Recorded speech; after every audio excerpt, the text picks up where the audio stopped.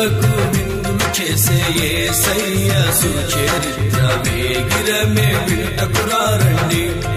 ఓ సోదరులారా వేగిరమే వినుటకురారండి. రండి వినరారండి, యేసయ్య ఎవరో తెలుసుకొనరారండి. నీ పాప భారం తొలగించేది యేసయ్యేనండి, మోక్షానికి మార్గం చూపించింది యేసయ్యేనండి. రండి. దేవుని పరిశుద్ధ నామమునకు మహిమ కలుగునుగాక. ప్రభు నామానికి స్తోత్రం. హల్లెలూయా.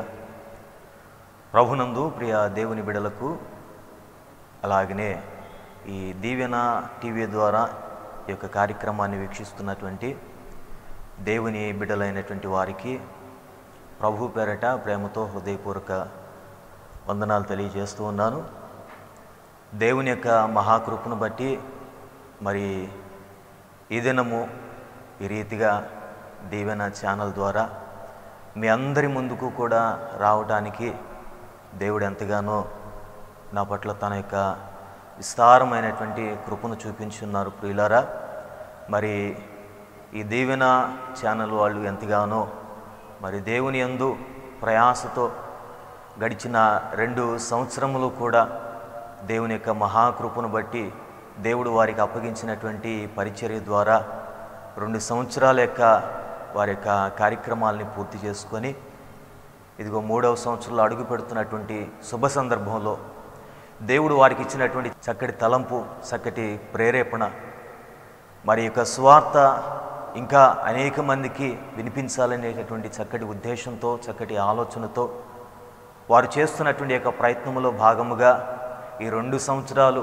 దేవుడు ఎంతో ఆశ్చర్యకరంగా వారి యొక్క ఛానల్ని దీవించి ఆశీర్వదించి మరొక సంవత్సరంలో ప్రవేశపెట్టినటువంటి సందర్భంలో దేవుడు వారి ద్వారా మరి మాలాంటి దైవజనులు ఈ రీతిగా మరి టీవీ ఛానల్ ద్వారా మీ ముందుకు తీసుకురావడానికి దేవుడు వారికి ఇచ్చినటువంటి తలంపును బట్టి, ప్రేరేపణను బట్టి మరి ఛానల్ యొక్క బృందం అంతటిని బట్టి కూడా ఎంతగానో దేవుణ్ణి స్తుతిస్తున్నాను. ప్రత్యేకంగా ఈ దినము మాకు ఈ అవకాశాన్ని ఇచ్చి మమ్మల్ని ఈ రీతిగా మరి దేవుని బిడ్డలైనటువంటి వారందరి మధ్యలోనికి కూడా మేము వెళ్ళలేనటువంటి స్థలముల్లోనికి కూడా మమ్మల్ని తీసుకొని వెళ్ళటానికి ఈ రీతిగా వారికి దేవుడిచ్చిన చక్కటి ఆలోచన బట్టి మనసారా దేవుణ్ణి హృదయపూర్వకంగా ఎంతగానో స్తుతిస్తున్నాను.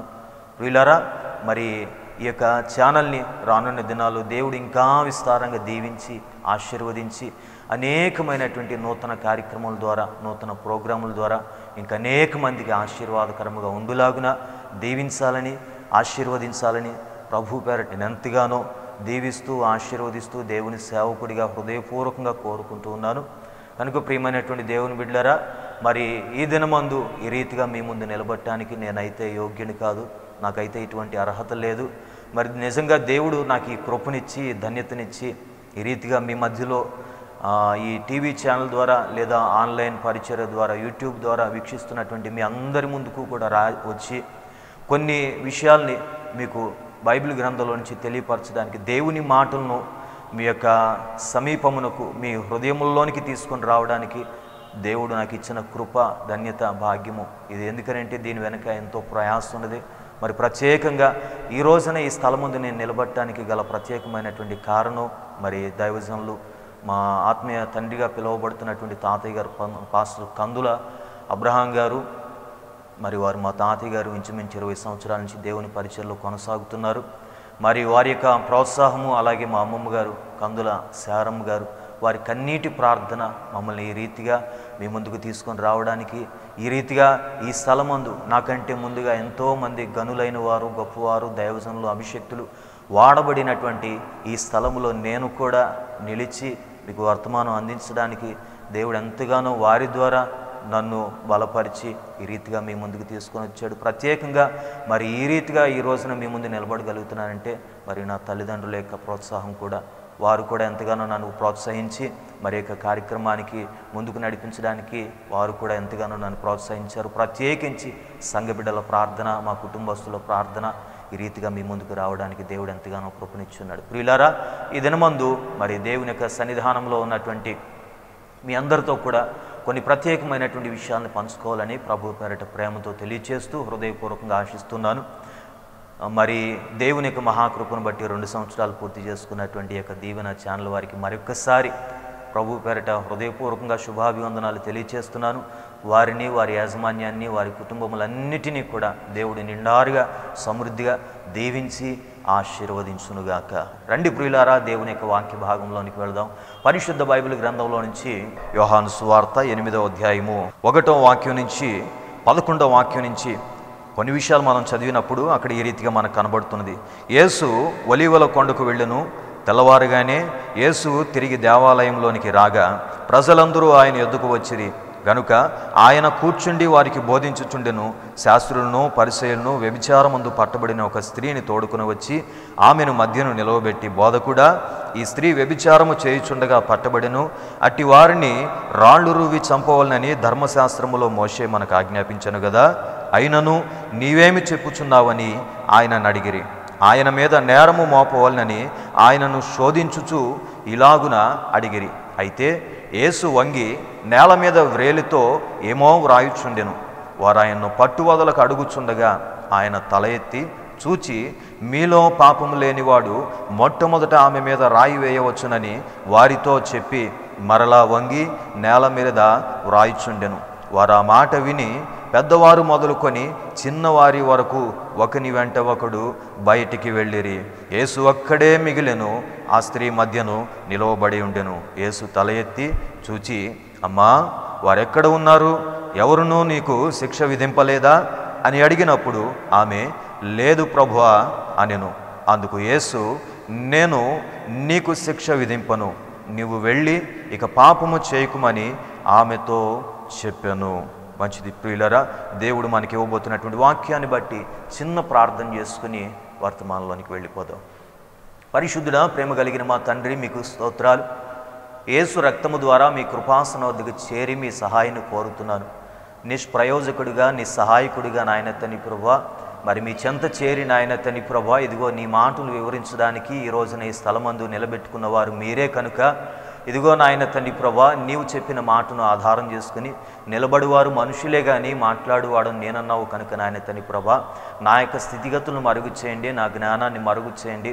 ఇదిగో నాయన తండ్రి ప్రభా, నా జ్ఞానముతో కూడినటువంటి మాటలుగా కాక పరసంబంధమైనటువంటి జ్ఞానముతో నింపి ఆత్మ సంబంధమైనటువంటి విషయాలు ఇదిగో నాయన తండ్రి ప్రభా, ఈ దినాన ఈ టీవీ ఛానల్ ద్వారా లేదా యూట్యూబుల ద్వారా వీక్షిస్తున్నటువంటి సర్వ ప్రజలతో మీరు మాట్లాడి వారి యొక్క హృదయ అంతరంగములో మీ కార్యములు, మీ క్రియలు మీరు జరిగించుకోమని ఈ నామమును బట్టి ప్రార్థన చేస్తూ మరొకమారు నన్ను నేను నీ కృపగల స్థలికి సమర్పించుకుంటూ యేసు పరిశుద్ధ నామమును బట్టి ప్రార్థించి పొంది ఉన్నాను మా ప్రియ పరలోకపు తండ్రి, ఆమేన్. దేవునికి స్తోత్రం, హల్లెలూయా. మంచిది ప్రియులారా, చదువుకున్నటువంటి వాక్య భాగంలో నుంచి కొన్ని ఆత్మ సంబంధమైనటువంటి విషయాల్ని మనం జ్ఞాపకం చేసుకుందాం. ఇక్కడ చదువుకున్నటువంటి లేఖన భాగంలో మనకు కనబడుతున్నటువంటి కొన్ని విషయాలు, యేసు ప్రభు వారికి ఉన్నటువంటి ఒక శ్రేష్టమైనటువంటి మంచి అలవాటు ఏమిటంటే ప్రతిరోజు పగలంతా దేవుని సువార్తను ప్రకటించేవారు.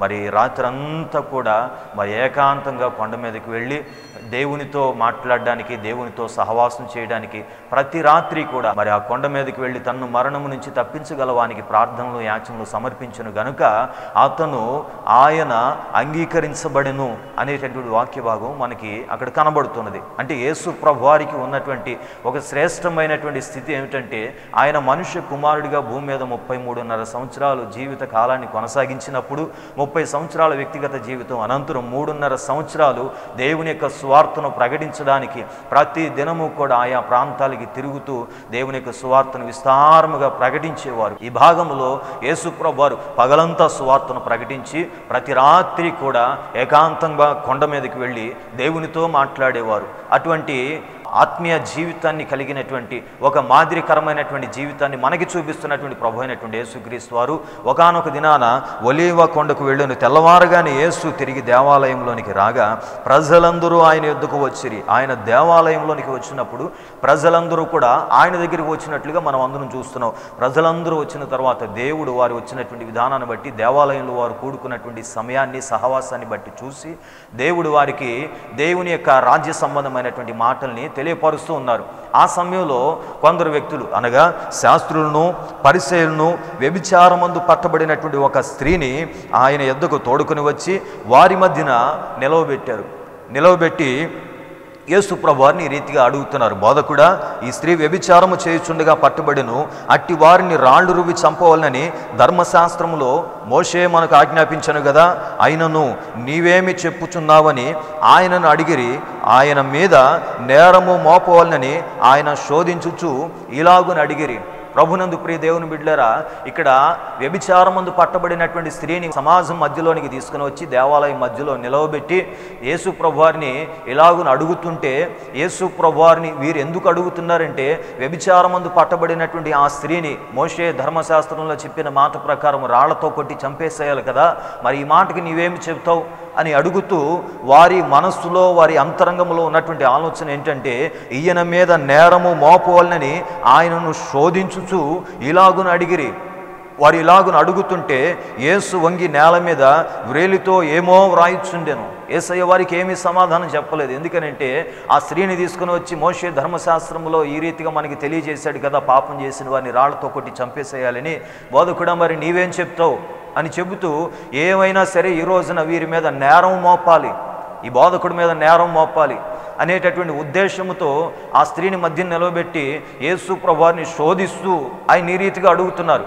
అయితే యేసు ప్రభువారు వారికి సమాధానం ఏమీ చెప్పకుండా వంగి నేల మీద ఏమో వ్రాయిచుండెను అని మనకు కనబడుతున్నది. అయితే వారు ఆయన్ను పట్టు వదలక అడుగుచుండగా ఆయన తల ఎత్తి చూచి, మీలో పాపము లేనివాడు మొట్టమొదట ఆమె మీద రాయి వేయవచ్చునని వారితో చెప్పాను. యేసు ప్రభువారు ఈ రీతిగా వారందరి వైపు చూసి, అయ్యా నిజమే, మోషే ధర్మశాస్త్రంలో చెప్పాడు కదా, పాపంలో పట్టబడినటువంటి వారిని రాళ్లతో కొట్టి చంపేసేయాలని.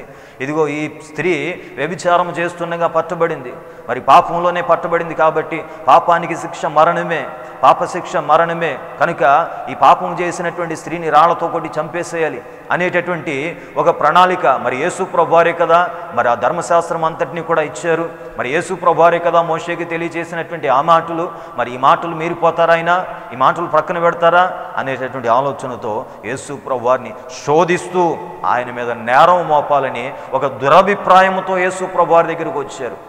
కానీ యేసు ప్రభువారు అనంత జ్ఞాని కదండి, ఆయన సర్వలోకాన్ని సర్వ సృష్టిని తన నోటి మాట చేత సృష్టించిన గొప్ప దేవుడు కదా.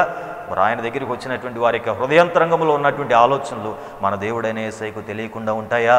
శాస్త్రులను పరిశీలను ఈ రీతిగా యేసు ప్రభువారిని శోధిస్తూ పట్టువదలకు ఆయన అడుగుతుంటే యేసు ప్రభువారు మరలా తిరిగి వారి వైపు చూసి, మీలో పాపం చేయని వాడు ఎవడో మొట్టమొదట ఆమె మీద రాయి వేయవచ్చునని చెప్పాను.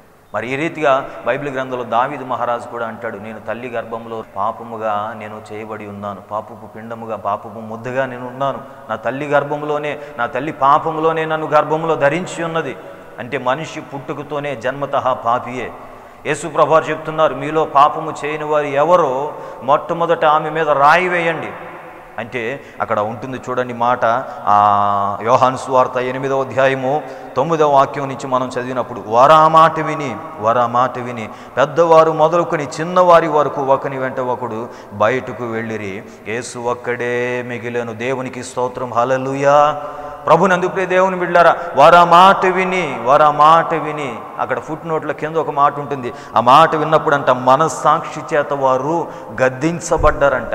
అంటే ప్రతి ఒక్కడు పాపే, ప్రతి ఒక్కరూ కూడా పాపం చేసినటువంటి వారే, పాపములో పుట్టిన వారే, పాప సంబంధమైనటువంటి జీవితంలో పొరలాడుతున్నటువంటి వారే. పాపరహితుడు, పాపము లేనివాడు, పాపము లేనివానిగా పరిశుద్ధమైనటువంటి జీవితాన్ని జీవిస్తున్నటువంటి మన దేవుడైనటువంటి యేసు ప్రభువారు ఒక్కరు మాత్రమే నాలో పాపం ఉన్నదని ఎవరైనా నిరూపించగలరా అని సమాజానికి సవాలు విసినటువంటి గొప్ప దేవుడు ఆయన.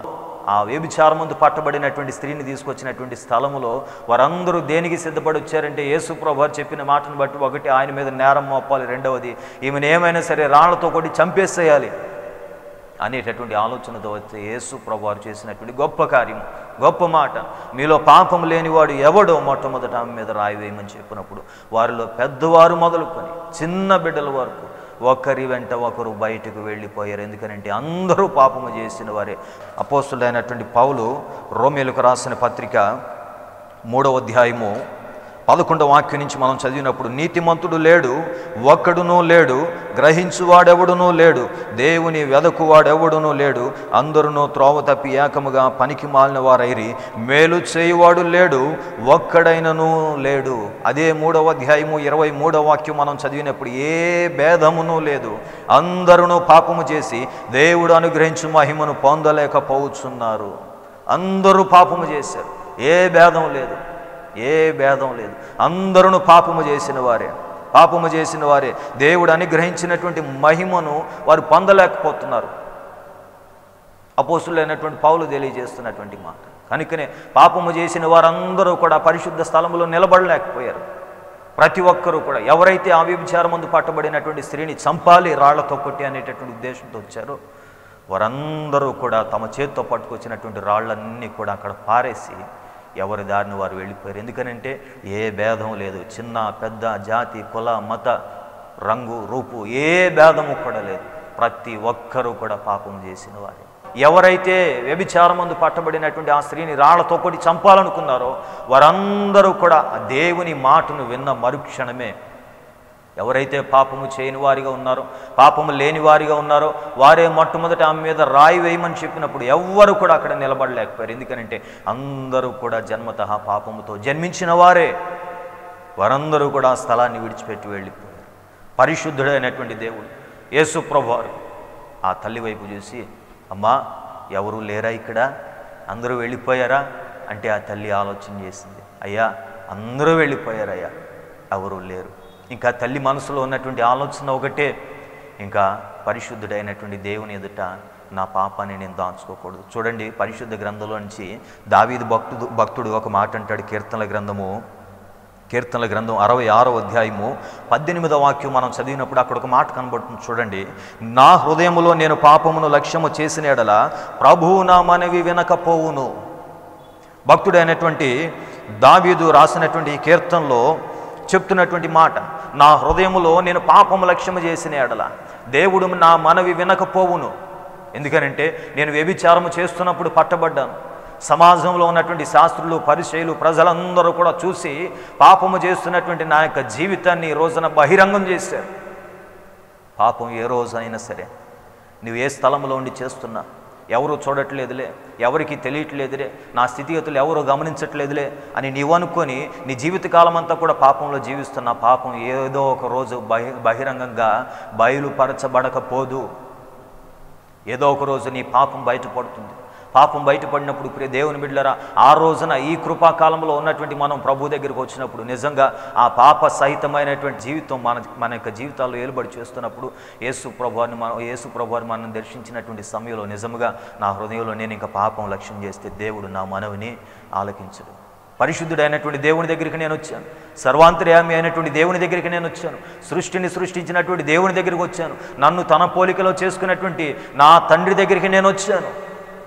నా తండ్రి దగ్గరికి నేను వచ్చిన తర్వాత నా పాపాన్ని నేను దాచిపెట్టుకోకూడదు. అందుకనే జ్ఞానైన సొలొమోను అంటాడు సామెతల గ్రంథం 28వ అధ్యాయం 13వ వాక్యంలో, అతిక్రమములను దాచిపెట్టువాడు వర్ధిల్లడు గాని వాటిని ఒప్పుకొని విడిచిపెట్టువాడు కనికరింపబడును. దేవుని కనికరం ఎప్పుడు మన మీదకు వస్తుంది, దేవుని చేత ఎప్పుడు మనం కనికరించబడతాం. ఆ కనికర పూర్ణుడి యొక్క కనుదృష్టి మన మీద ఎప్పుడు నిలిచి ఉంటుంది. ఇప్పుడు దేవుని బిడ్డలారా, ఈ ఛానల్ ద్వారా దేవుని వర్తమానాన్ని వీక్షిస్తున్నటువంటి నీవు ఏ పాపములో ఉన్నా, ఎటువంటి వ్యసనాల చేత బంధించబడినా, ఎటువంటి స్థితిగతుల్లో నీవు బందీవైపోయినా, ఇదిగో దేవుడు నిన్ను దర్శిస్తున్నటువంటి ఈ శుభవేళ, దేవుడు మాట్లాడుతున్నటువంటి ఈ మాటల్లో ఉన్నటువంటి భావాన్ని నీవు గమనించుకోగలిగితే దేవుడు నిన్ను పిలుస్తున్నాడు. దేవాలయంలో నీవు దేవుని సన్నిధిలో నీవు కనపరుచుకున్నటువంటి సందర్భంలో దేవుని ఎదుట దేనిని కూడా నీవు దాచిపెట్టలేవు. అది దేవుని ద్వారా మనకు తెలియపరచబడటం కంటే ఇదిగో అతిక్రమములు దాచిపెట్టకుండా వాటిని ఒప్పుకొని విడిచిపెట్టేటటువంటి పరిస్థితుల్లో మనం నిలబడగలిగితే ఇదిగో దేవుని కనికరము ఈ కృపాకాలంలో మన ఎడల విస్తారముగా ఉన్నది. కనుక దేవుడు మనతో మాట్లాడుతున్నటువంటి ఈ మాటలను బట్టి మన వ్యక్తిగత ఆత్మీయ జీవితాలని పరిశీలన చేసుకుంటూ, నిజమే పాపంలో పట్టబడినటువంటి స్త్రీకే దేవుడు అంత గొప్ప క్షమాపణ ఇచ్చాడు. ఏం క్షమాపణ అండి? చూడండి, పరిశుద్ధ గ్రంథంలో భక్తుడైన దావీదు ఒక మాట అంటాడు. యాత్రా కీర్తనలో 130వ అధ్యాయము 4వ వాక్యంలో మనం చూసినప్పుడు, ఆయనను జనులని యందు భయభక్తులు నిలుపునట్లు నీ యొద్ద క్షమాపణ దొరుకును. దేవుని దగ్గర ఏం దొరుకుతుందో తెలుసా? క్షమాపణ దేవుడు క్షమించడానికి సిద్ధమైన మనసు గలవాడు. దేవునికి స్తోత్రం, హల్లెలూయా.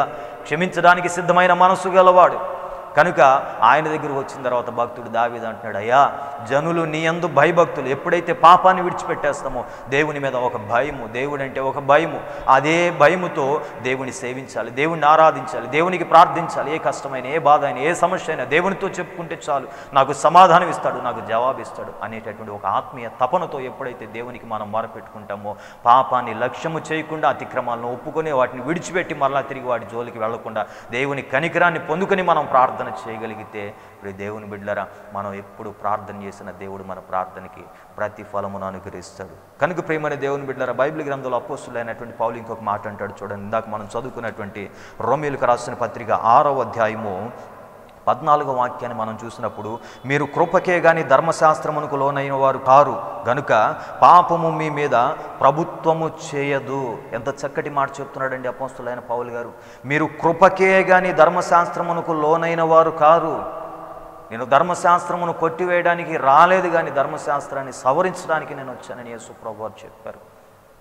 మీరు కృపకే కానీ ధర్మశాస్త్రమునకు లోనైన వారు కాదు. మనం కృపకి లోబడుతున్నటువంటి వారు గనుక పాపం మన మీద ప్రభుత్వం చేయదు. ఎందుకంటే తన కృపాకాలంలో దేవుడు తన కనికరాన్ని మన మీద విస్తారముగా కుమ్మరిస్తూ ఉన్నాడు.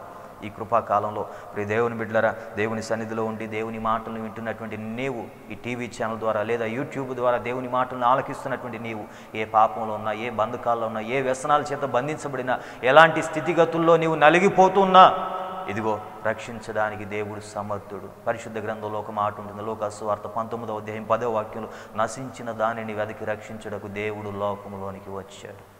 నశించిన దానిని, మనుషుల దైవత్వం నశించిపోతుంది, పాపం కప్పిపుచ్చేస్తుంది, పాపంలో లోబడిపోతూ దైవత్వాన్ని కోల్పోతున్నారు. ప్రతి వ్యక్తిని కూడా దేవుని మార్గంలో నడిపించాలని, దేవుని తట్టు తిప్పుకోవాలని బైబిల్ గ్రంథంలో దేవుడు యోహాను సువార్త ద్వారా దేవుడు తెలియజేస్తున్న ఒక శ్రేష్టమైన మాట 3వ అధ్యాయం 16వ వాక్యంలో, దేవుడు లోకమును ఎంతగానో ప్రేమించాడు, లోకంలో ఉన్న వారందరూ కూడా పాపములో అపరాధంలో చచ్చిన వారై ఉంటుండగా దేవుడు లోకాన్ని ఎంతగానో ప్రేమించి తన అద్వితీయ కుమారునిగా పుట్టిన వాని యందు విశ్వాసం ఉంచు ప్రతి వాడును కూడా నశించిపోకూడదు, వారు రక్షించబడాలి, నిత్య జీవములో ప్రవేశపెట్టబడాలి అనేటటువంటి గొప్ప ఉద్దేశముతో దేవుడు తాను ప్రేమించేటటువంటి కుమారుని కూడా మన కొరకు ఇచ్చాడు. ఎందుకంటే పాపంలో మనం చనిపోకూడదని. చివరిగా ఒక మాటను చెప్పి నేను ముగిస్తాను ప్రియ దేవుని బిడ్డలారా.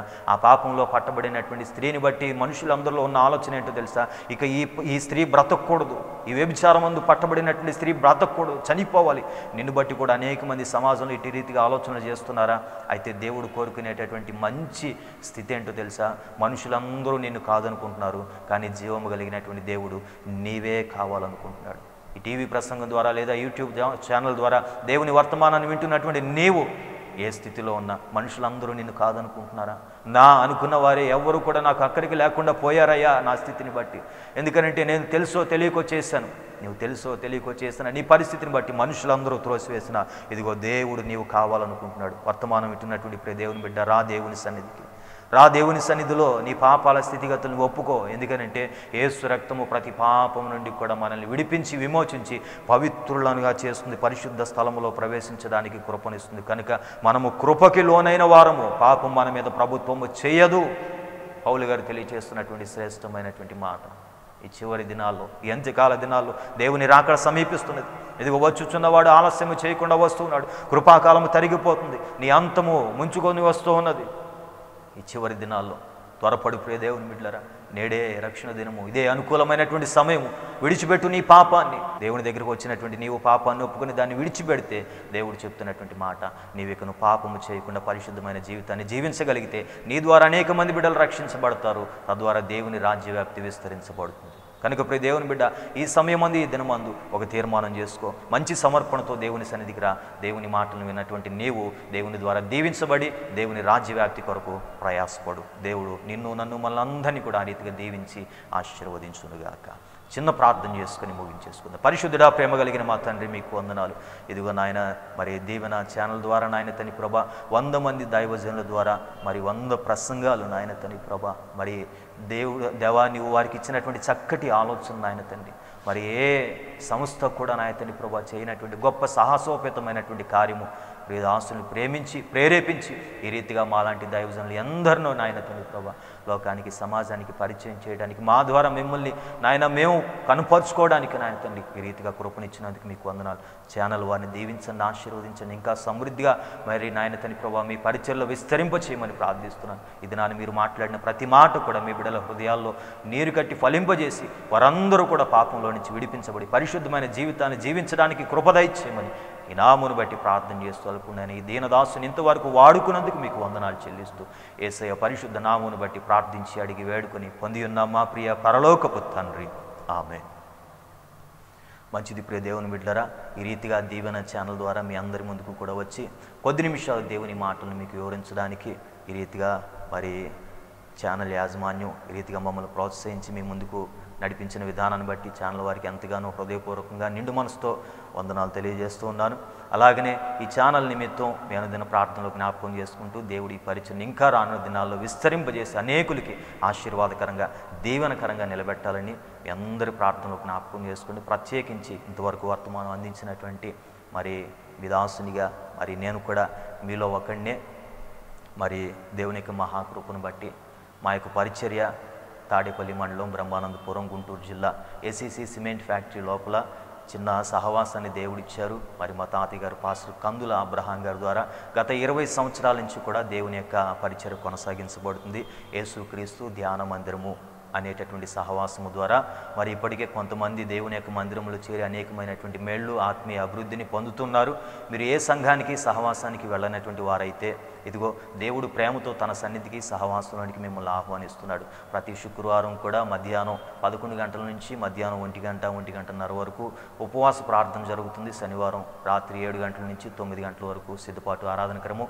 ప్రతి ఆదివారం కూడా ఉదయం 10:30 నుంచి మరి 1 గంట వరకు కూడా ఆరాధన క్రమం అనేది జరుగుతుంది. దయచేసి మీరు ఏ సంఘానికి సహవాసానికి వెళ్ళనటువంటి వారైతే ప్రేమతో దేవుడు తన సన్నిధికి సహవాసానికి ఆహ్వానిస్తున్నాడు. ఆయన దాసులుగా మిమ్మల్ని కూడా మేము ప్రేమతో ఆహ్వానిస్తున్నాం. దయచేసి ఈ యొక్క విషయాన్ని గమనించి దేవుని సన్నిధికి ప్రతి ఒక్కరూ కూడా రావడానికి ప్రయాసపడండి, మరి త్వరపడండి. అలాగనే మరి యొక్క సమయంలో ఈ దాసునిగా మరొక మారు ఇంతవరకు వర్తమానం అందించినటువంటి నా పేరు బ్రదర్ ప్రసాద్. మరి వివరాలకు మీరు సంప్రదించవలసినటువంటి ఫోన్ నెంబర్ 9505816858. దేవుడు మిమ్మల్ని మీ కుటుంబాన్ని అలాగనే ఛానల్ వారిని నిండాలుగా సమృద్ధిగా దీవించి ఆశీర్వదించునుగాక. ఆమేన్.